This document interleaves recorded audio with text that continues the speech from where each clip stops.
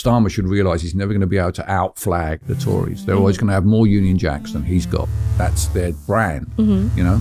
So he's wasting his time trying to, you know, cram Union Jacks in behind him when he's talking to people.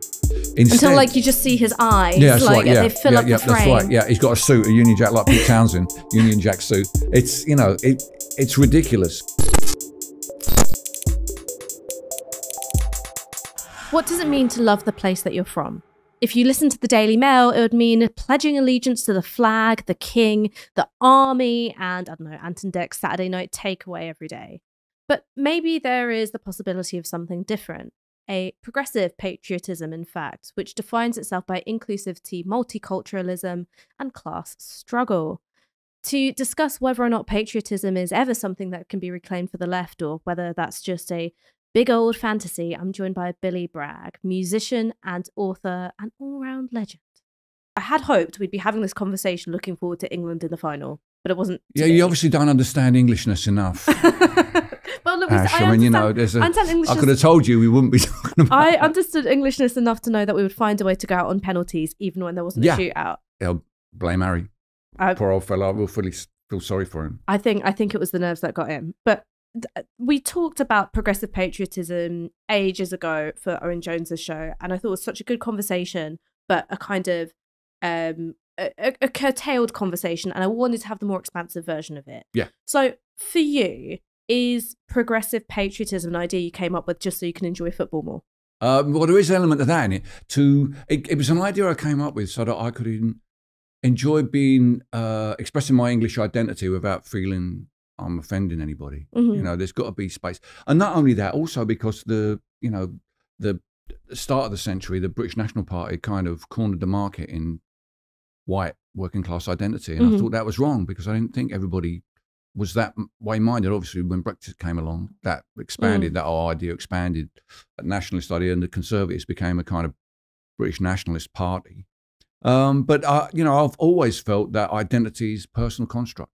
You know, you are who you say you are. It's only when someone tries to tell you different based on the color of your skin or your religion or the way you dress or whatever that it becomes a problem. Do you think that there's a specific need to articulate a white working class identity as opposed to a working class identity which isn't explicitly racialized or implicitly racialized? I think it would be good to be able to broaden the idea of the working class to include everybody who fits into that designation, because I think when people talk about the working class, they're generally talking about the white working class. Or in media, they say white working class as one concept. Which and I don't think they are one concept. You know, the rural working class are different from the urban working class. The industrial working class are different from the white collar working class. You know, my father had an industrial white working class background because he worked in the ancillary companies around Ford's at Dagenham. So he was like, you know, he wore overalls at work, although he had a tie underneath. So photographs of him at work, he's always got a tie on. Like that. It's really strange. He was a warehouseman. Whereas I had a white collar working class. I was a bank messenger, you know, when I left school. So these were two completely different experiences. So to try and lump everybody together and to make the white working class experience a single thing, it would be like trying to, you know, it's white working class is a bit like POC. You know, it involves a lot of things. It's shorthand for a lot of things. So helping to focus on aspects of that and finding within that something that isn't a traditional reactionary idea of what working class, because there are plenty of reactionary racist people in the working class. I mean, I was amazed how reactionary the miners were during the miners' strike. We went into South Wales to do gigs there. You know, they were sexist, they were homophobic, they were racist at the start of the strike. Was the process of having to work together with different kinds of people during the miners' strike, though, something that changed it, or did it kind of remain intact? I think, well, it certainly changed it on the surface. You know, I think they recognised that there were other people out there who were marginalised like them, other people out there who were victims like them, some within their class, some without it. And that really helped broaden it. And it wasn't quite as Love Actually as the movie Pride makes out. But it did happen. That process definitely happened. I think all of us realised that it was bigger than just the miners. You know, that it was obviously it was a class struggle. But we'd seen from other strikes earlier in the 70s. You know, the Grunwick strikes and places like that. You know, that it was beyond just white working class people. Do you want to explain what the Grunwick strike is for our viewers who might not know? They were Asian women who worked for I think it was a photography company. Yeah. And they were involved in the most hardcore picket line, cops come down, bash everybody over the head kind of strike in 73, 74. I think this is while I was at school. And, you know, to suggest it was all, you know, horny-handed sons of toil, the working class, or working class activism even, you have to look past, you know, when you find the picket lines, mostly people wearing saris, you have to really rethink your idea of who is the working class. And I don't think that's changed. I think that's exactly the same. Because I find the formulation of white working class really interesting, because you never say the black working class, you never say the South Asian working class or whatever else it is. This is the only group where working class has to get articulated as though it's a kind of ethnic minority. And I was talking to my partner about it, who is both white and working class, or comes from a working class background. And he was like, I would never describe myself as white working class. I would never put race in there. No. But isn't that because we're centered in it? Those of us who are white working class, we're the norm, we're the ordinary, you know. I think when people use the white working class term, they're really trying to evoke someone a bit like Alf Garnett. Yeah. You know, they're trying to say that, you know, these people are always going to be anti-immigrant. These people are always going to be traditionally patriotic. That's not been my experience. You know, it's much more interesting than that. It's not much more diverse, the white working class, than that. You know, even when I was at school, you know, although we weren't explicitly thinking of ourselves as being anti-racist, the cultures that we were diving into, you know, particularly with Caribbean, you know, Afro-Caribbean culture and music terms, that broke down all those barriers for us, you know. So was it the era of like ska and two-tone and encountering that? It was before that, yeah. I mean, two-tone and that kind of big focus on ska, that really came in the late 70s. But in the early to mid 70s, while there was this glam thing going on, there was also a kind of a reggae thing, a pop reggae thing going on, you know. So I'm in a school disco. I must be 13, 14 years old. It's lunchtime. And all my mates were dancing. We're singing at the top of our voices, Young, Gifted and Black. I mean, it's mad, isn't it? When I think back about it now, we're like all singing it and we're all dancing. It's like, yeah, something's going on here. Something very interesting is going on here. You know, obviously it must have been different for our South Asian, you know, school friends who, you know, connected with us over playing football in the playground. You know, that worked for them. Obviously, they came from a completely different cultural background. But our Afro-Caribbean friends, everybody worked at the car factory. Everybody's dad worked at the car factory, whatever your ethnicity was around where I came from. So that kind of brought us together as well. So, yeah, I think music helped to crack into the white working class idea. So I read your book, The Progressive Patriot, and one of the things that was really striking to me about it is that so much of it is about music. So is that how you developed this idea of a different kind of patriotism? Yeah, those of us who can remember the 20th century, that's how old I am. Music was our only social medium. We didn't think about it like that at that time, but it you know, it said who you were. That the records you listened to kind of defined you as a person, sort of told you how to dress, told you who to hang out with, who not to hang out with. So music had to kind of convey everything that young people thought about. You know, when I was 19 and I wanted to express my views about the world, the only avenue open to me was to learn to play guitar, write songs and do gigs. There was no other opportunity for someone from my background to have their voice heard.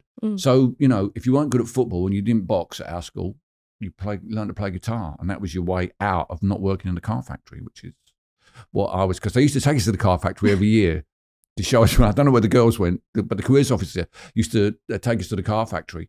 And when I said I didn't want to work for Fords, the careers officer literally said to me, "Oh, well, you've three choices then, Bragg: the Army, the Navy, or the Air Force." And he gave me the leaflets to join. That was what I was educated to do. I don't feel badly about that. It's one of those things, you know. It was fortunate really, because the car factory made Barking and Dagenham quite an affluent area. Yeah. I mean, now I go back there now and it breaks my heart, because, you know, there's a tenth of people working for Fords at work. When I left school, there were 40,000 people working at Fords, and then probably that similar amount working for the ancillary companies like my dad did, you know, and making all little bits and working for. Now the whole heart of the place has kind of disappeared in that sense, which is heartbreaking. I mean, my brother still lives there. My nephew lives in the house we grew up in when my mum passed away. My brother inherited the house and he lives there, and I go back there and, I love the place, but it doesn't have that vibrancy that it had when people were working for the car factory. I mean, Barking and Dagenham was one of the few, if not the only London borough which voted Leave in 2016. How did that make you feel at the time? Well, I'd already had to get over the fact that they elected 12 BNP councillors in 2006. That was really, really struck me. I mean, fortunately, they couldn't find more people to stand because I think everyone they stood won their seat. If they'd have stood a complete slate, they'd have probably taken the council. I mean, that would have been a nightmare, absolute nightmare. So, yeah, I already had to deal with people calling my hometown the racist capital of Britain. I mean, Barking and Dagenham is no more racist than your hometown. It's just that those bastards were knocking on doors, setting neighbour against one another, So I'm not surprised it was the most Leave voting place. There's an odd thing about Barking. The old London Borough of Barking, before it became Barking and Dagenham, the Barking Council, their motto was, in English, it's Latin, it's basically, we are what we are. Take us or leave. If you don't like us, piss off. Basically, that was the dumb motto. It was like the Millwall of boroughs. It's like, a little bit. It's always been a little bit like that. But by the same token, it was a great place to grow up because the unions were so strong.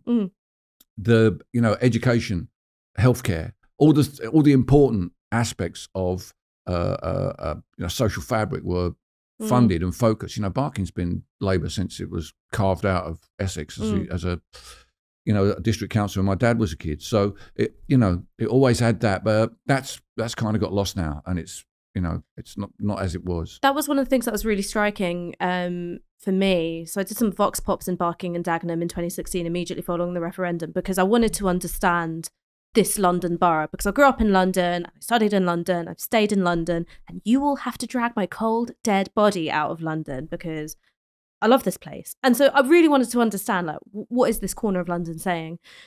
And one of the things that was really apparent to me is that people just did not feel looked after. And all of that blame was being channeled towards immigrants and asylum seekers specifically. But there was a feeling of, we're vulnerable and we've just been left abandoned to it. Yeah. Well, I mean, there was huge demographic change in Barking and Dagenham in the last couple of censuses. It went from like 96% white to something like 70% white. But this really, of all the London boroughs that are shocked by demographic change, you'd think Barking and Dagenham would be the least, because in the 1920s, they built this huge, the biggest housing estate in Europe at Becontree Heath. It's in Dagenham, it's in Barking, it's in Ilford. My mum's family, who were my great-grandfather was an Italian immigrant. They lived in Cable Street. They lived in a tenement in Cable Street in Peabody Buildings. And my grandfather got a job as a spot welder at Ford's, and that allowed him to move into Becontree Heath, and they had this lovely timbered house on a little, what they referred to as a banjo, which is a bit like a cul-de-sac. Had an indoor toilet. It had didn't have to share the facilities with anybody. I mean, it was just incredible. And the borough tripled in size in its population in the years before the Second World War. So you think they would have some experience of incomes, because then, one of the problems that, my mother's family were Catholics because they're Italian Catholics. So they were kind of outsiders in that sense. They didn't build any churches as well. That was a bit of that all came a bit of a problem. Then schools as well, because they needed a Catholic school. It wasn't just all, lovely stuff, darling buds of May. There was some friction then with the people who'd always been there and the new people who came in. But, in the 90s, the last house that was still as it was when they first built them, some little old lady died and they went in her house, and she said she still had the original gas stuff and the original lights, and she just never changed it. And a group got in touch with me who wanted to preserve that, and were interested, if I was interested in helping them out, maybe I could pay the rent on it or something like that, which I was up for. And I got, we spoke to the council, but they weren't interested. And I thought it was a miss, because they could have used that to build a narrative of change, to build a narrative of people coming and people going, a narrative, because what the thing about the car factory was, it allowed people to work on the line for a long time, or for a reasonable amount of time, and then move somewhere leafy that begins with ch, like Chingford or Chigwell or Chadwell Leaf. Or it was a process. When when I was very young, the people who lived over the road from us in Barking were all immigrants from Ireland. There were 3 families, Murphys, O'Briens and the Browns. And I mean, their parents' accents were impenetrable.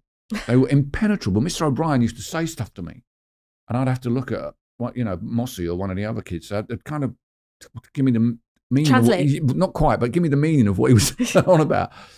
Then they were replaced by people from the Caribbean. They were then replaced from people from the Indian subcontinent. And this was part of a process that allowed people to move on up from a 2 up, 2 down, Victorian houses where we lived to nicer places out there. And that process has ended. And so that, I think people in Barking and Dagenham, the people who are able to move have moved on. And then what's happened is, because of the housing stock, it's the actual cheapest housing in the whole of Greater London. So obviously, even people from Britain, if they want to come and live in London, they're going to come and move to Barking and Dagenham. So there's quite a lot of churn. I mean, so that's one way of describing that process, which is you're able to get a job where the wages are fairly decent, really cost decent. of living isn't too bad, it's unionised work, Yeah. right? And that makes a massive difference. People move to the Chesants and the Chingfords and the What about Chesant? I think Chesant might be a bit out of the way, but it's got to be up the A12 or the A13 or A13. Yeah. It's like that process. But then there's the flip side to it, which is white flight. Yeah. So if you take a place like Thurrock, or if you take a place like Broxbourne, that white flight ring around London in the early 2000s, that was the BNP's focus. Yeah. So in addition to Barking and Dagenham. And even now, like sometimes when I go around there, I get that feeling of, it's like, oh, you moved here to get away from people like me. I am, sorry, like the chill is real. How do you sort of square that? Because there's the story of social mobility, and then there's the story of white flight, of escaping, of aversion. Yeah. Well, I mean, the way I see it, I mean, the people of colour were moving out as well. People move for different reasons. More like Ilford. Ilford was where you became a well-to-do South Asian. You go to Ilford. Yeah, but they were people who had come from Cable Street. They are people who are, so our family, left Cable Street. Well, Cable Street, in the 30s was a big ethnic area. That's where the British Union of Fascists used to focus their meetings. My auntie, my mum's older sister, saw Oswald Mosley speaking outside. The Ritzy? That gig? Yeah, she saw him when it was a cinema. She saw Mosley speaking outside there, and they used to say to my mum and her sisters, if you stay out late, the black shirts will get you, because they were an immigrant family, So those people kind of flew, if you like, from Cable Street, and another group of immigrants came in to take that cheaper housing. What's happened? That process has moved out to the more outer boroughs, places like Barking, where there's not a huge amount of gentrification going on there. Despite attempts by the council to build new stuff down by the river, it's kind of stalling a bit, because they need somewhere that employs people again. They were talking about building a super prison on one of the old part of the Ford plant site and those kind of things. They're looking at that sort of thing now, which is, I'm not sure that's a sort of job. Did you hear about the prison craze in the 1980s in the States? Have you ever heard about this? No. So basically, one of the sort of like Ronald Reagan policies was to look at these like Rust Belt towns, which had been built around an industry. The industry is gone. And so they made these different towns bid to have a prison. And there was this one town which, as part of their bid, did like a gimmick rap song called Is We Is or Is We Isn't Gonna Get Ourselves a Prison. Oh, and so my God. It's the local mayor and the sheriff. And there's something like really hideous about that, which is this predominantly white town, entirely white police force and political class, using rap to be like, we'll take your incarcerated black people from Detroit and from Chicago. We'll take them. So it's a similar kind of story to that. Exactly. That's what I thought about when they were talking about building the super prison. Because paradoxically, where I live in Dorset on Portland, there used to be 3 prisons on Portland. There was a floating prison in Weymouth Harbour. There's the old Verne prison, and then there's the young offenders Portland YOI, which was built by Napoleonic prisoners of war. So imagine what that's like. And it's predominantly black kids from London who are in there. It's London kids. And it's like beyond, the trains don't go there. You can get a train to Weymouth, but then you have to get this terrible bus up onto Portland, up onto the windy, and then you look out from the windows of it and you're just looking out over the ocean. It's an horrible place. It's like psychological torture. It is. And particularly for families who are trying to visit from London, you often see them on the trains going, coming down to Weymouth. I mean, I want to get back to this like traditional versus patriotic. Yes, yeah. Traditional patriotism versus progressive patriotism. For you, what's the difference between those things? Well, a traditional patriot takes pride in immutable ideas. So the monarchy, the army, symbols like the flag, a particular idea of what constitutes Britain or England. Whereas and also they're predominantly interested in assimilation. They believe in assimilation. If you want to be part of this, then you've got to be like us. The cricket test, basically. That will be what you would call traditional patriotism. Someone tried to cricket test me when it was Morocco versus Spain in the football, and I was like, obviously come on Morocco, and they were like, oh, what side of the cricket test you'd fall down on? And I was like, I'm neither Moroccan nor Spanish, and this is football. Yeah, it's football. Yeah, of course you want to see an underdog take. I was going to be like, there's nothing more English than wanting the underdog to win in the World Cup. Yeah, and as a West Ham fan, I relate to that. It's kind of like a 100% underdog thing. So to contrast that with what you might call patriotic, a progressive patriot. A progressive patriot believes in values, in the values that a country is supposed to adhere to. So in the case of Britain, those values are according to what they ask immigrants to learn in their test. They're fair play, rule of law, so accountability. And I think the progressive patriot was also takes pride in behaviour. When the country does something positive, they're proud of that. When it does something negative, they speak out. They get angry about things because they love the country. They get angry when it doesn't live up to those values. And then they're interested in diversity. To them, diversity is a plus. It's something that makes the country great. So those two completely different ideas of what you take pride in are still about being proud about this space that we call England, rather than the idea of England. I think the progressive patriot is talking about space, not race. So Englishness, a hard thing to define, an intangible thing perhaps, would be everything that happens within that space that we call England. And the good, the bad, the ugly, the beautiful, the cities, the countryside, all of it is together part of Englishness. Quiz time. What is the UK national anthem?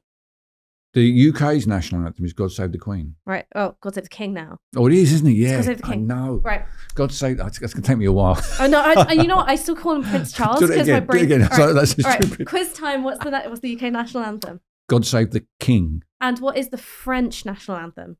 La Marseillaise. And where does that come from? From the revolution. It comes from the revolution, right? So it is citizens to arms.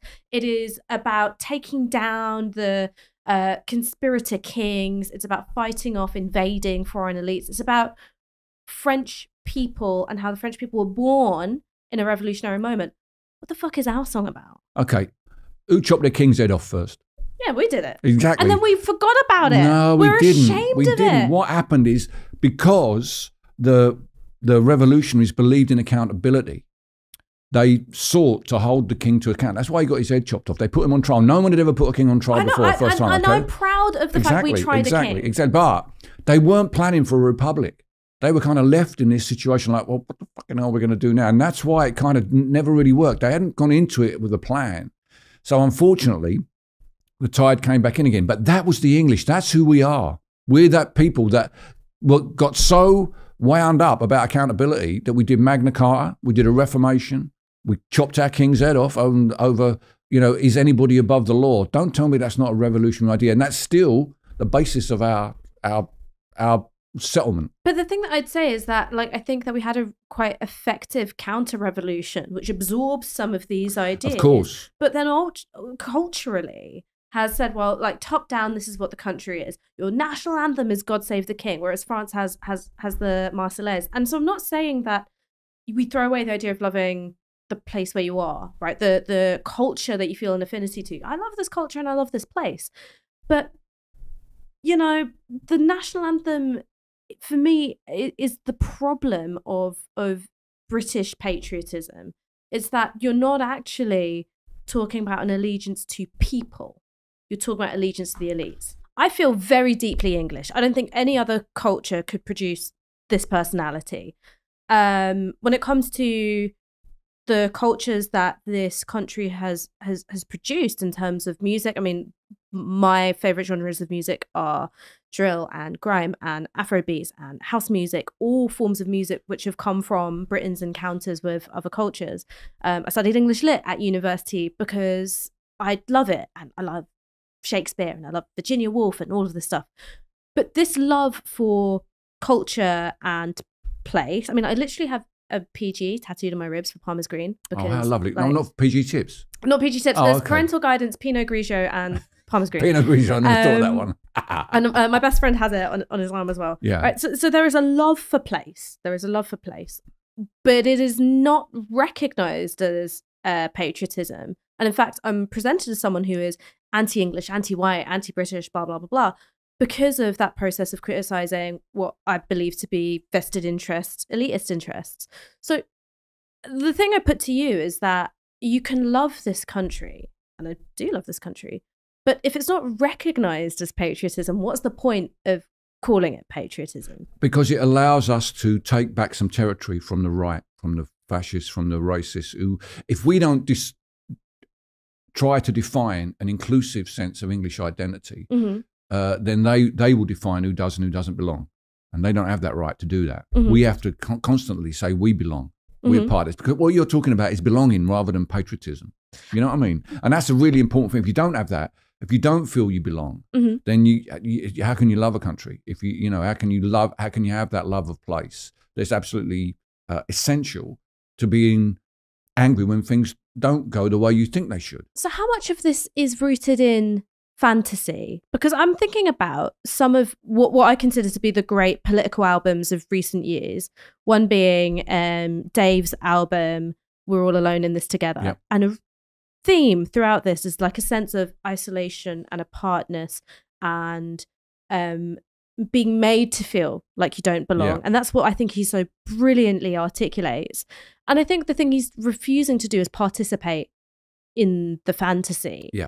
And that's what he's saying is the condition of Black Britishness. Yeah. It's his refusing to idealise it. Like, do you think that the work of progressive patriotism, there is a degree of idealising, there is a degree of fantasy? Well, you've got to put out an idea. You've got to be able to articulate what you think it is. And I think that's the response to Dave's position is, how do we make the idea of Englishness something that he feels he can be part of? Because when I was writing the Progressive Patriot, I was working with a black guy who was selling our T-shirts. It was a T-shirt guy. And every night I was rapping from the stage. I had the album England Half English out. And I was talking about all these things on the stage in an anti-BNP way. And we were talking, you know, we'd be in the bar after the show and he'd be laughing about what I was saying. And he, although he was born in London and he obviously was English as I am really, he didn't feel English. He felt he was a Londoner and a citizen of the European Union, because when he was at school, people told him he wasn't English. And that gap is down to those of us who are seen as being English. We have a responsibility to try and fill that gap so that people who aren't seen as being English because of their ethnicity or because of their religion or whatever do feel part of that thing, a greater thing, that we don't allow the traditional patriots to define what it is that is, because Englishness is completely intangible.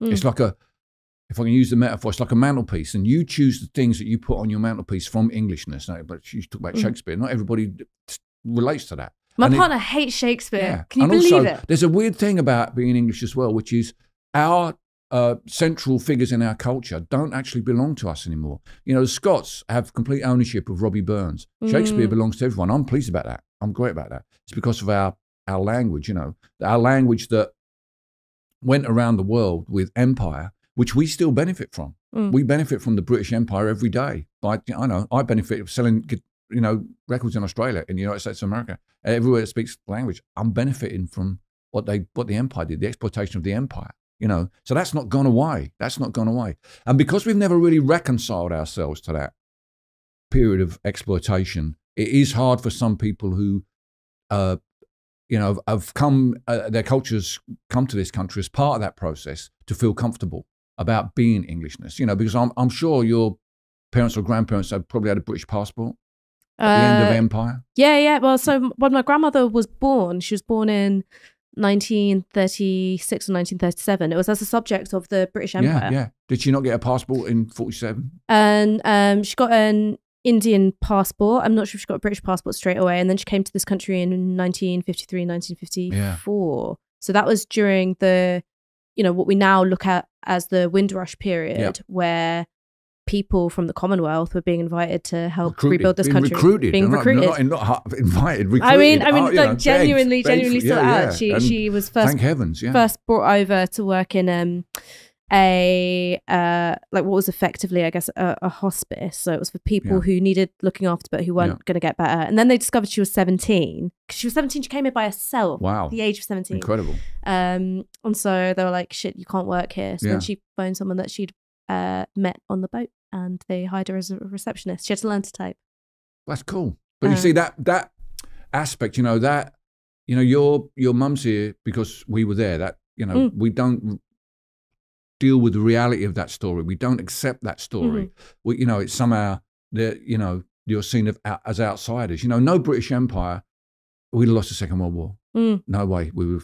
When we talk about very well alone and all that. Yeah, that's right. All on our own. All 500 million of us in the British Empire. We're on our own. Yeah, come on, you Nazis, come over here and try and see if you can. You defeat us. We're in Canada. Our people from India, there's more people in the Indian army than you've got. Why in is your there army. A North African front at all? Why is there an African theatre of war? Yeah. So that history, we kind of gloss over and try to, not deal with it and ask ourselves why we have a multicultural society. Well, that's why, that's one of the legacies of empire.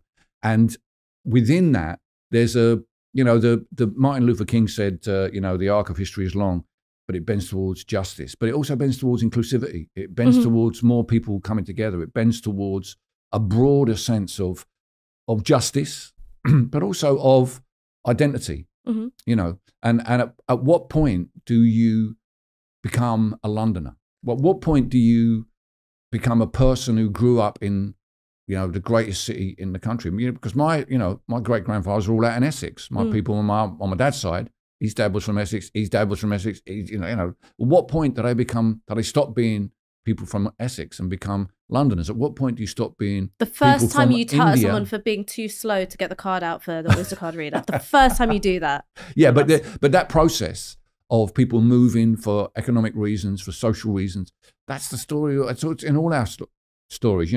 Someone should get onto Ancestry.com and say, look, tell this story, show movement, show movement, okay? And show me someone whose family still lives where they lived in 1700. So how do you do both of these things at once, of telling truths which are hard to accept? And one of those truths might be like, we're here because you were there. Or a different kind of truth might be, we didn't just abolish slavery. Yeah. We also participated in it for a really long time. We also then replaced enslaved labour with indentured labour.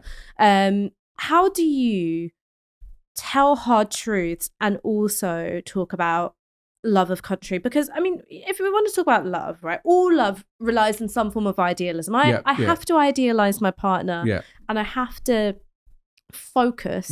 Sometimes it's harder than others on the things which I admire about him, and vice versa, because I'm a very annoying person to live with. All love exists in a relationship with fantasy. So how do you do both these things at once? How do you tell those hard truths and insist on love of country? Okay, two things. Firstly, identity is always contested, always, everywhere in the world. So that's always going to be an argument, whether or not we're going to talk about slavery, whether or not the National Trust is trying to do at the moment to be honest, to be accountable for what happened in the building of those houses that we still benefit from, that people still can come and see, still like the English language, but still benefiting from the exploitation of empire. On one hand, you've got to deal with that. On the other hand, what country? Which country? Whose country? We call it England, but what is it? Can you sum it up in one thing? I don't think you can. I think there's so many layers, of identity, of class, of gender, of geography. It's impossible to say country. So you have to say society. How do you feel about this society and being part of this society? Do you feel comfortable in this society? Do you feel you belong in this place, in this society? And I think that not only is it possible to make a case for that sense of belonging, but it's also possible to articulate that through music. You know, and you talked about Dave articulating the sense he doesn't feel he belongs. If you look at Jamie Webster, he has a song called This Place, which ostensibly is about Liverpool, but actually the chorus is my city, my people, my heart. You know, and when he goes out and sings that, it becomes your city. I mean, I looked, he's got a video of it online where it flicks through loads of places. Some of them aren't even in Britain. Flick, flick, flick, flick. One of them is the cliffs where I live, that I live on. I'm like, wait, it's my house, you know. And that's what he's saying. He could have said, you know, my place or our place, but he said this place. So it becomes then not about Liverpool, but about belonging. You know, your ends, if you like. You know, to put it in your Tottenham terms, if you'd like. If that helps, you know. And that's not an abstract. You know, that's not an abstract. That feeling is not an abstract. I really You've got it tattooed on you. That's how you have such a strong belonging to Palmer's Green.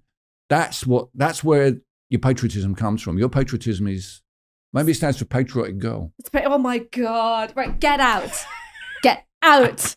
Like, I mean, I check, I think we call that. Check. I'll be like chucking up the chessboard. I agree with you, but this is for me the difference between art and politics, right? I love the expansiveness and the flexibility of art and that it can do things that movements can't. You know, when you were talking about Jamie Webster, you know, my city, my people, place, my home. My city, my people, my heart. My city, my people, my heart. I was thinking about Kano, Made in the Manor, which for me is this album, which is such a perfect portrait of East London. And it is about that interaction between a Cockney culture and a Caribbean culture, and there are elements of, you know, there's always been this element of like football chanting that exists in grime as well. And for me, it was that beautiful portrait, and sometimes a kind of melancholic portrait as well. I think art can do that, but what politics demands of us is different, right? You're trying to build a movement based on both shared values and challenging things. And I suppose what I'm interested in is that you've tried to do both these things at once. You've tried to make art and also participate in movements. Do you sometimes feel that politics forces you into making certain sweeping generalizations or glossing over things in a way that art doesn't? Art allows you the nuance. You have a choice. You can write sloganeering songs, and they work. You know, in the 80s, at the end of the miners' strike, I wrote a song called "There's Power in the Union," which is all a slogan song. You know, and I wrote songs that are a lot more detailed critique of where we were, like the Home Front. No one sings the Home Front on a picket line. I can assure you today, with the strike on with the rail drivers, someone somewhere will be singing "There's Power in the Union," which is great. I'm really pleased about that. So, you know, it depends what you're trying to say. But I think what music clearly can't change the world. It has no agency.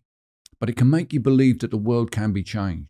It can send you out at a gig feeling like you're not the only person who gives a shit about this stuff. You know, when I sing Power in the Union at the end of the show, and there's like, you know, say there's like 500 people in the gig and 200 of them sing with their fists in the air.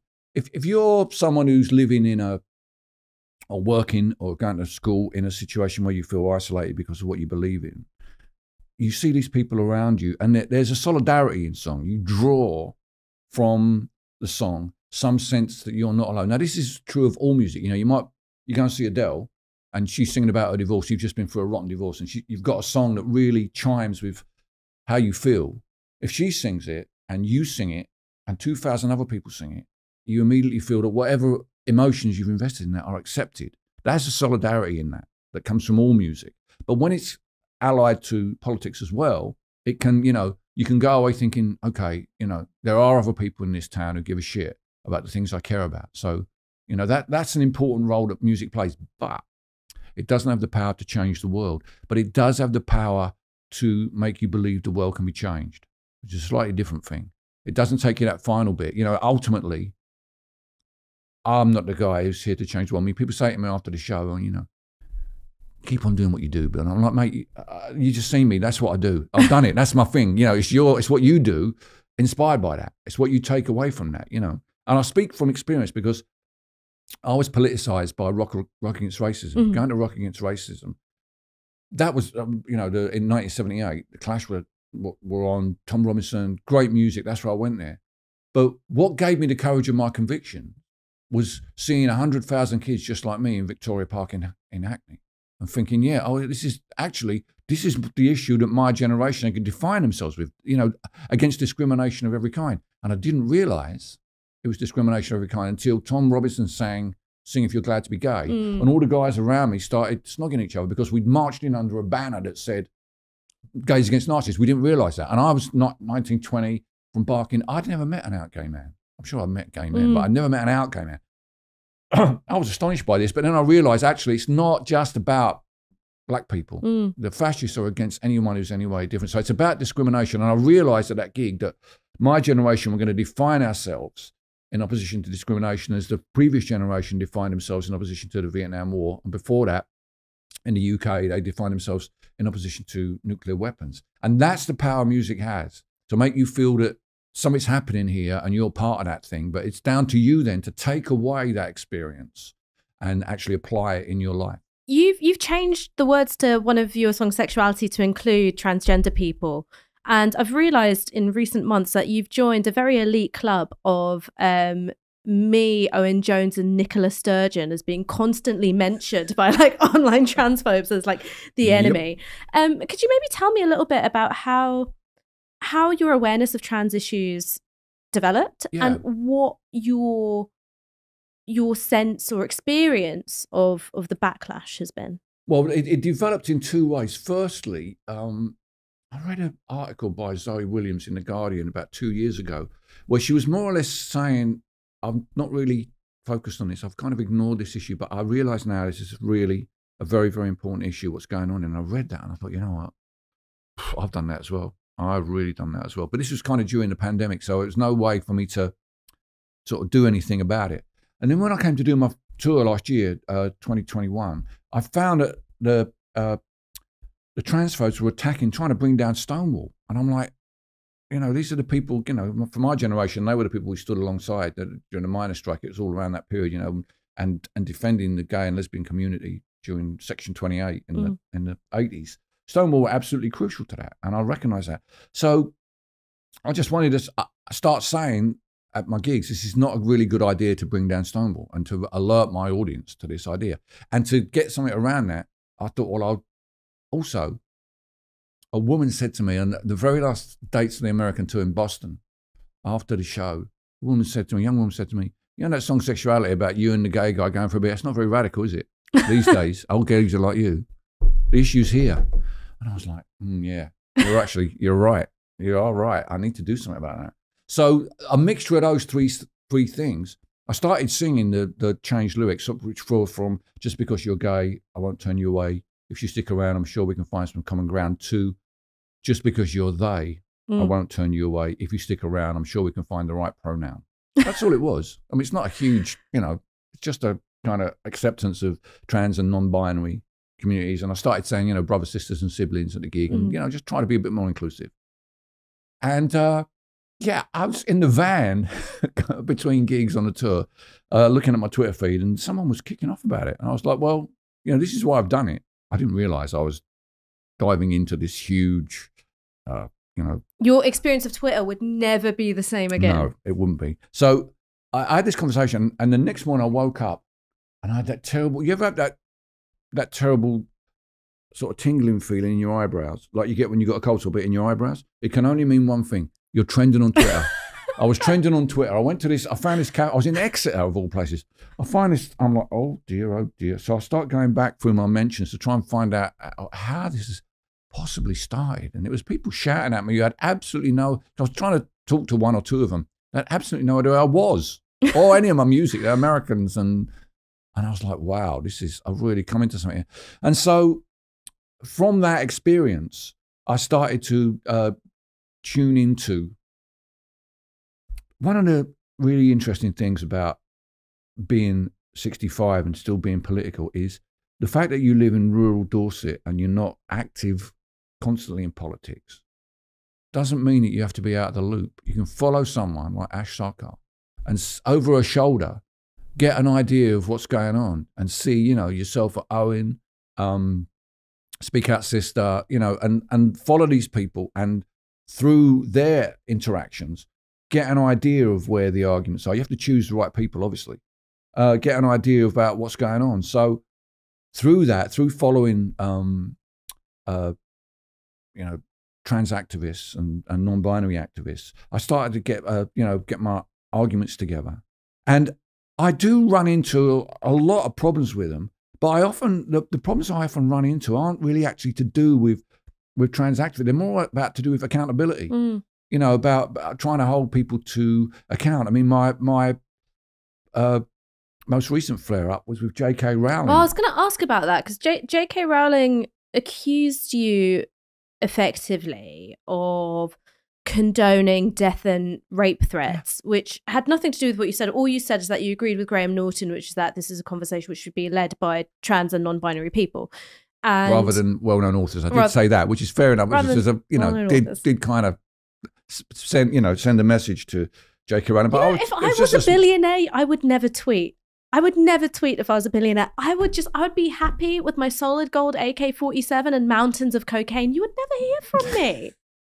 You would never hear from me. Is that what luxury communism looks like? Well, I mean, I've realized that I kind of like have based it on like, one of the Gaddafi children or something. But it does sound good. But I got into a bit of a, obviously she's got 13.9 million followers. So when she rises up out of her lair, it's kind of, you have like stirred up. Yeah, you're like, the dragon. Shit. Yep, here they come.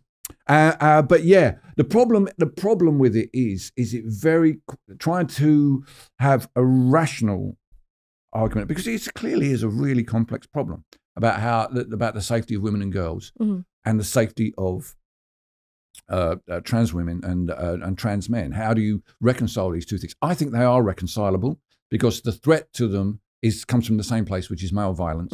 And that's an issue that we should all be taking responsibility for, particularly men, to bring their sons up to respect women, to respect girls, to respect the LGBTQ community, to respect people of colour. We should be, that's the responsibility is on us. To not have an investment in a form of masculinity which is based on violence and is maybe invested in something else. Yeah.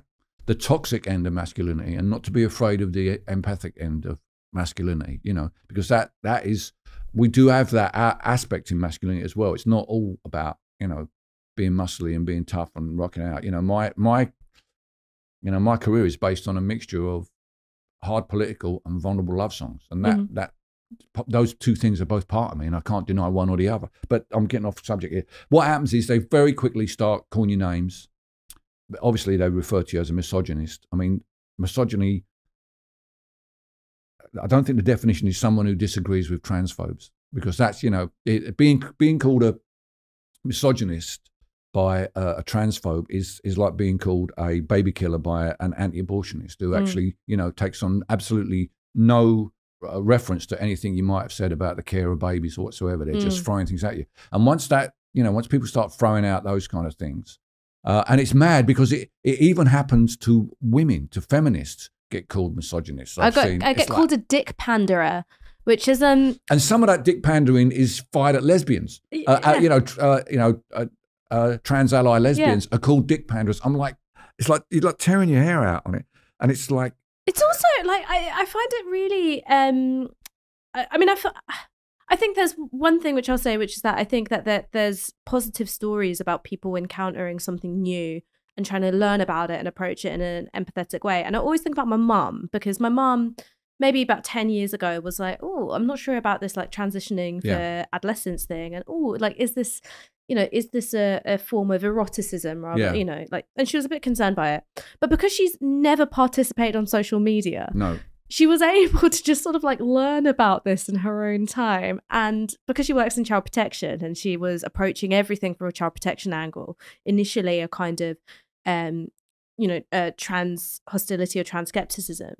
But then it's then led her around to trans inclusivity of going, okay, well, because I work in child protection, I have to work with trans and non-binary youth. How do I meet their needs? Like, what's important for their safeguarding?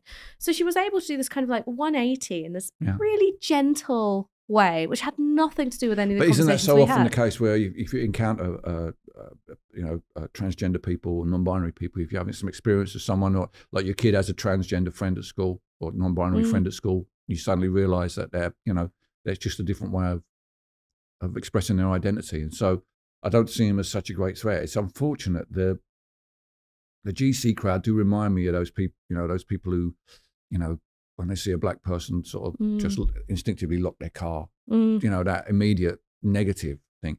And so many of the things they say are exactly the same things they said about gay men in the 1980s, you know, children and public toilets. That whole agenda is exactly the same stick they used to beat the gay community with. And now we're in a situation where I encounter GC activists, gender critical activists, as they call themselves, complaining about inclusivity.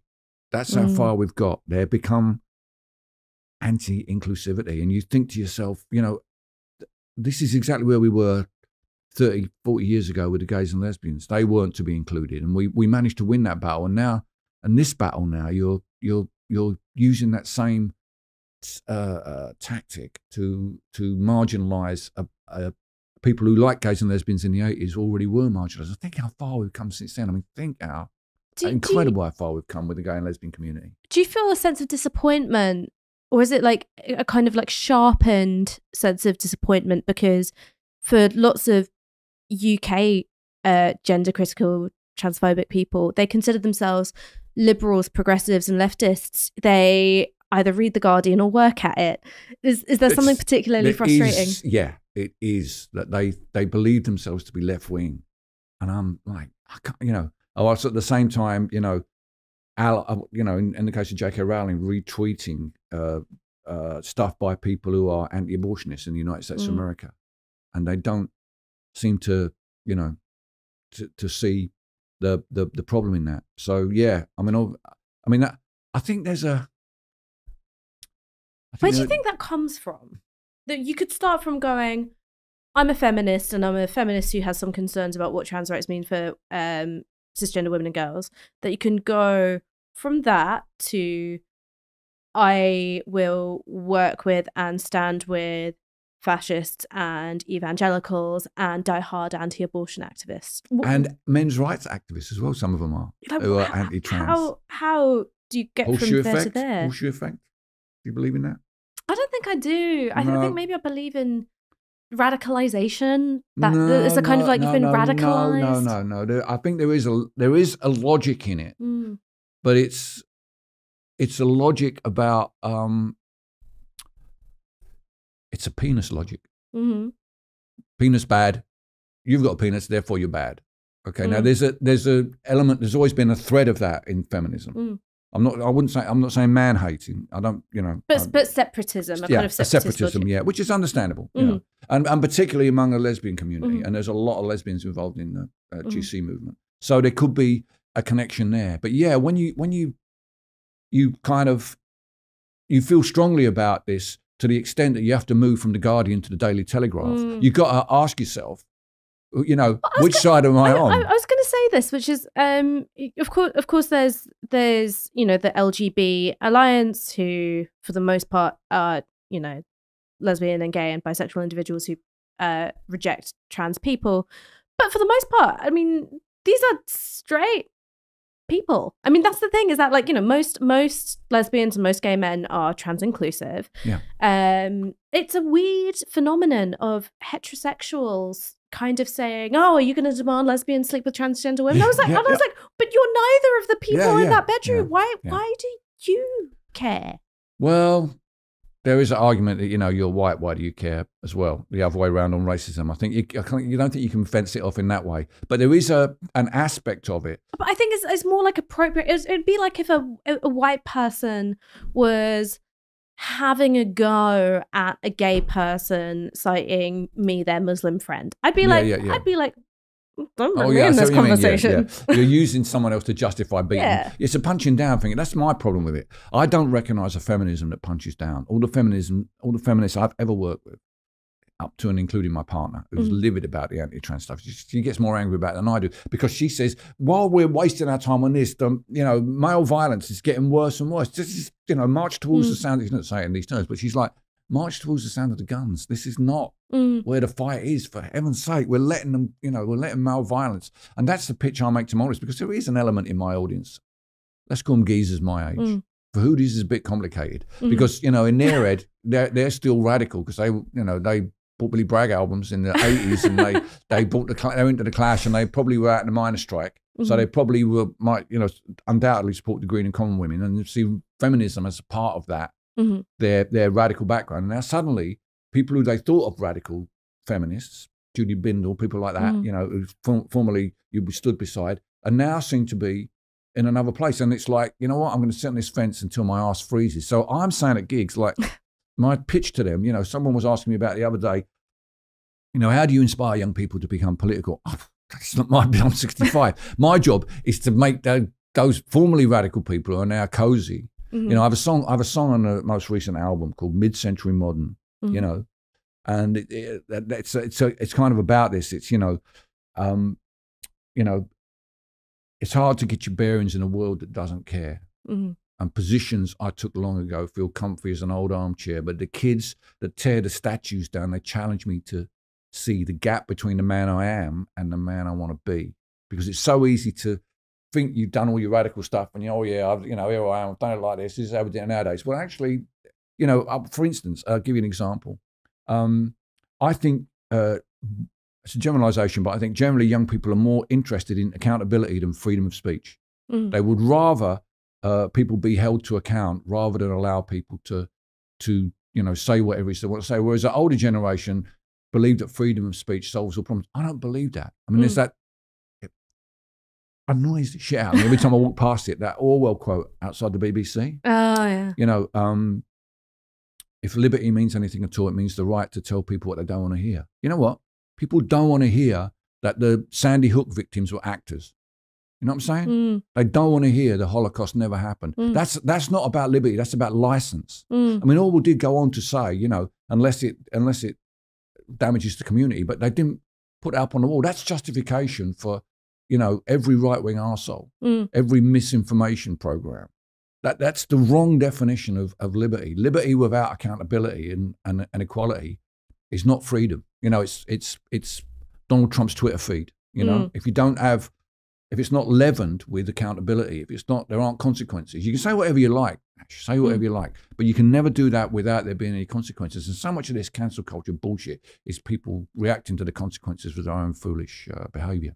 Does this put you at odds sometimes with artists or political activists or journalists like of your own generation when you're like, I'm not scared of this cancel culture? It seems to me to be a way of working out this relationship between freedom of speech and accountability. Does it put you at odds with people? Well, I say I got into trouble with J.K. Rowling. That was ostensibly about cancel culture, because the other part of the tweet was having a go at John Cleese for going on and on about cancel culture from the top of the British media triangle. You know, that's the other side of it, isn't it? It's kind of mad.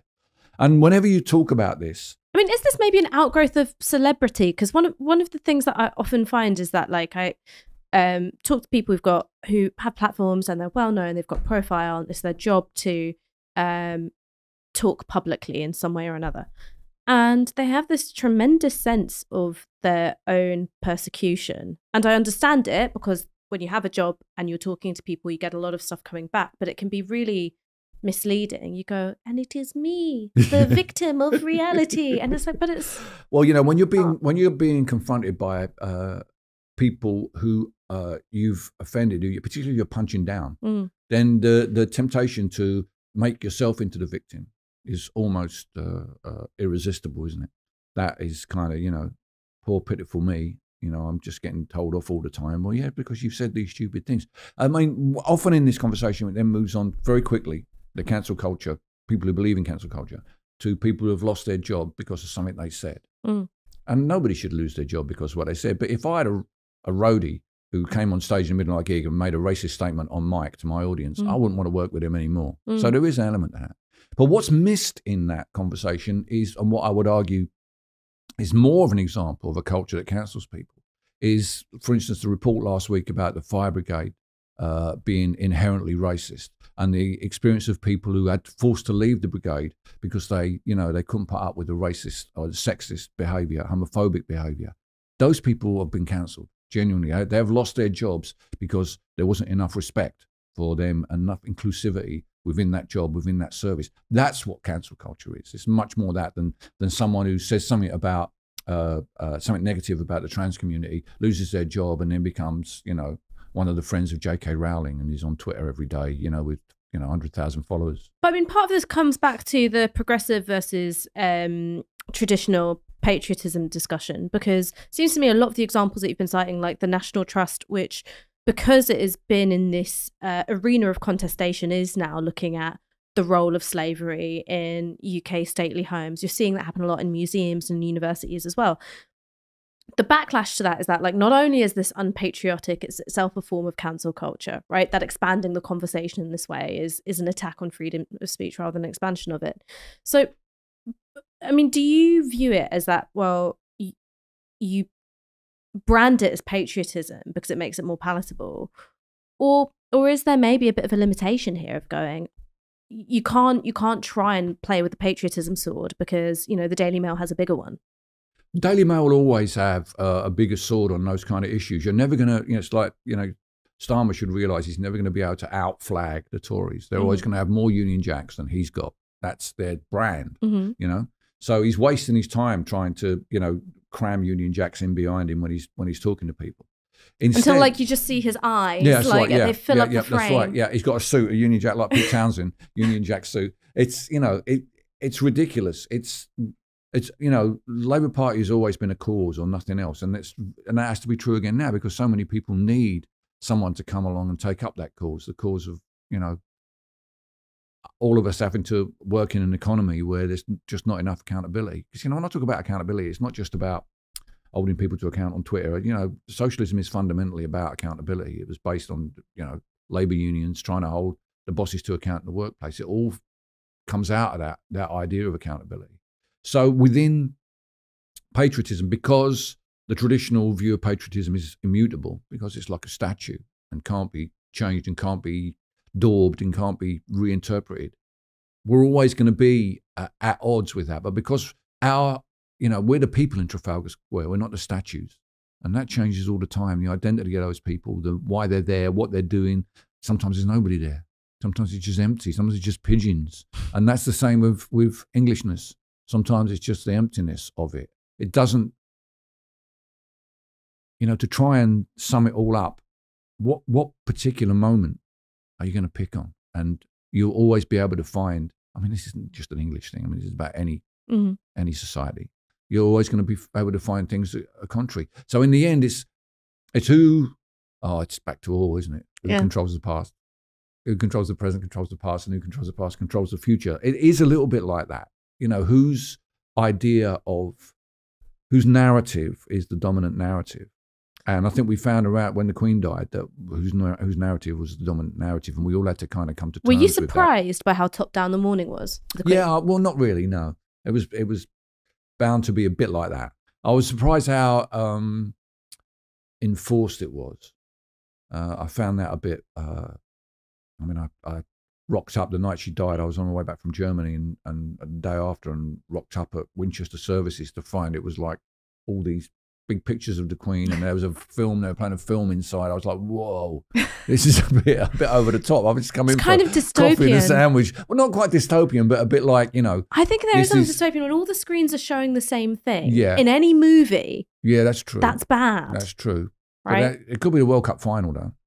I don't know. It's not always bad, but you know, I see what you're saying. But I did feel an emotional heft. It's a shame I wasn't at home when the news came through, because I think me and my partner would have had an emotional moment. Not so much because of the Queen, but because of who she represents. She was born in the 1920s, like our parents. So she's kind of like the last symbol of that generation, you know, that was still vital in our culture. So her passing, it's a bit like saying, well, that's it. That lot are gone now. They're gone. The people who lived through the war, you know, the people who built the welfare state. You know, when I was a kid, there used to be Victorians around. You know, I had an auntie who lived around the corner from us who was in her 80s, and she lived in an upstairs flat with gaslight. This is in the 70s. A gaslight? Gaslights and a kitchen range in her living room that she cooked on, right? This was in the 70s. So she was born in 1880 something, Aunt Anna. And so those people are all gone. And I kind of miss those people. I used to run errands for a guy who was gassed in the First World War.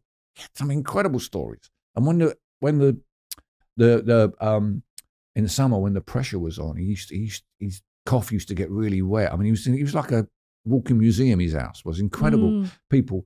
And those people are gone. It's like the first generation, like your grandmother's, you know, people, that generation, when they go, there's an experience with them that's gone forever. And the Queen, I suppose... You're never going to see the sofas with the plastic kept on them ever again. No, that's going to go with that generation of Desies. And my Irish friends over the road, what was different about our house to their house was there was always a picture of a bloodied Jesus on the wall, looking sad, and a crown of thorns. That's all gone. Oh, and so to be fair, my Irish best friend still has that. Oh, do they? And she also has but it's kitsch though, isn't it? Isn't it? No, is she doing it out of kitsch? Thing is it's that like it becomes like the sort of like the Green Lady. Yeah, but it's both. It's both. Okay. It's one of those things where like I kind of could never work out how much she was joking about this stuff until her and an ex-boyfriend actually had a massive row about keeping up a clock that she had with the glow-in-the-dark Virgin Mary inside it. Because he thought it was kitsch. But she... And it was kind of, but she was also like, but she's staying. So so the Queen dying, that's what it hit me with, was like that. They're gone now. They're all gone. And I mean, and the implication of that, of course, is now we are that generation. Now we're the generation who everyone. In 20 years' time, they're going to be like, I used to live next door to this guy called Billy, and he knew how to work a fax machine. I'll tell you what, I know how to work a fax machine. I was also a rack Xerox key operator when I was a bank messenger. What? Yeah, I had to fix a huge, when a photocopy machine was as big as your car, I used to know how to fix them. But that was a long time ago. That was more like a printing press than a fax machine. I mean, this is actually, one of the things I always think when I listen to a New England is that it's a melancholic song. It is a sad song, and it is. You talked about the feeling of England being the emptiness, and that's the thing that I always thought when I heard it, is part of this a kind of tension between this like wanting to kind of leap into a shared future and not quite being able to. So there's the sadness that comes from like this England, the thing that we share is actually always dying, and the thing that we want to share we're never getting our hands on.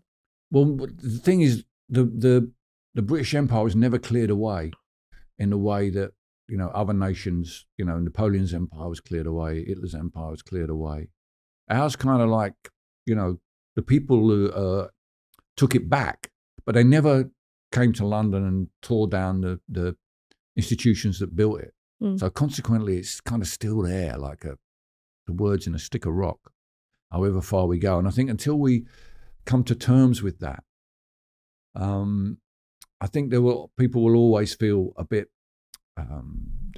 difficult about English. But I think there is one of the interesting things about being British is everybody's allowed two flags.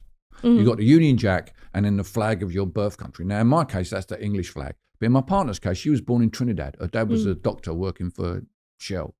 And so that's her other flag that she's allowed to fly. And that duality gives space to create something new outside of the British Empire. So the Scots, in many ways, over the last 40 years, have kind of like passed the baby of the British Empire to the English, said, actually, there's nothing to do with us.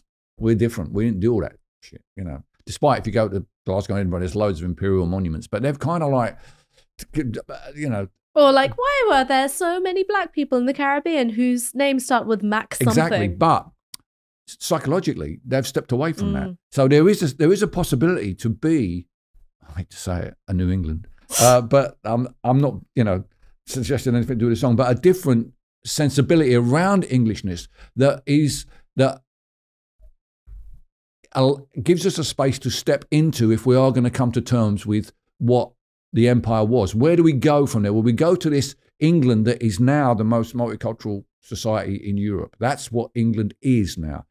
If you want to step away from what Britain was, that's the place we should go to. This was something I wanted to ask you, because you were in favour of Scottish independence, as I understand it, Welsh independence as well. I imagine if Irish reunification was on the table, you wouldn't say no. Self-determination. Are you interested in bringing a different, a multicultural England to life by destroying Britain, right? The framework of Britain. I think Britain changes every century, doesn't it? The definition of what constitutes Britain has changed. It changed in the 20th century when the Republic of Ireland left. It was added to in the 19th century with Ireland, in the 17th century of Scotland. So it's not an immutable thing. So it could again change. And I think we'll all realise about that. I think it needs to be able to, how do you manifest England? It's kind of weird. The lack of England in our national culture. I know it sounds strange to say that, but if you go to Edinburgh, there's a really good museum of Scotland, and in Cardiff, there's a really good museum of Wales, but there's no museum of England. If you want to find out the origin story of the English, you have to go to the British Museum, and it's in between the Romans and the Byzantine Empire. There's a couple of rooms with the Anglo-Saxons and a bit of, the Sutton Hoo mask and some stuff there. It's pretty good, but it's just one room. Now, if you're asking people to assimilate who have come from another country, where do you give them an idea of what society, how it developed, what it looks like? If you're a Scottish immigrant, you can go to the Museum of Scotland and you can see in there the story of post-war migration into Scotland, from Europe, from elsewhere as well. And so it gives you something to at least have an idea about what it is. There's nowhere that manifests that in England. There's no Museum of England. There's no situation where you can see England as it is reflected, except in our sporting teams. So if you look at the national team, whether it's soccer, men's, women's, all the way down to the national bowls team, you can see reflected what our society actually looks like. And it doesn't look like the shit in the British Museum. I can tell you that for nothing. But is this, I totally agree with you on the sporting thing. And I think you also see that with France. You see modern France in the French team as much as I want Kylian Mbappe to have a career-ruining injury. Like, you do see a modern France in that team. But is the issue for England that it's like the little old man behind the huge screen in The Wizard of Oz, right? What we had was Britain. What we had was a Britain which was made of, English dominance over, the other home nations. We had the British Empire as well, which was the outgrowth from that. And now you're sort of saying, well, what is England? It's the little man behind the screen going, no, I'm still the really big dad. I'm still the big guy. I'm the big green guy. It's not. England is the Beatles. England is Shakespeare. England is Bobby Moore. England is all the, the world-beating stuff that we've sent out there from England. It's just that we cloak ourselves in the Union Jack because it's perceived to be a more iconic, powerful culture. It's the empire. We still have that imperial mentality, and that's what we need to.